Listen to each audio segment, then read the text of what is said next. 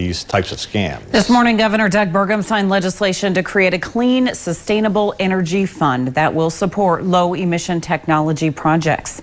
Projects such as carbon capture that we're already seeing happen at Red Trail Energy in Richardson and the Great River Energy Plant in Underwood, and those are going to be the focus of this funding.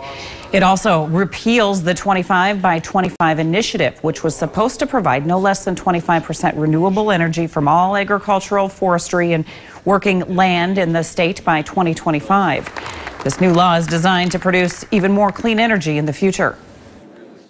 We already are leaders in wind. We already are leaders in lignite production, oil and gas, ethanol. We have hydro, we have solar. But that future of a carbon negative lignite production, baseload power, that can come from this bill, in addition to keying off the tremendous growth opportunities you still have in wind and renewables. So we can produce even more power than we do today.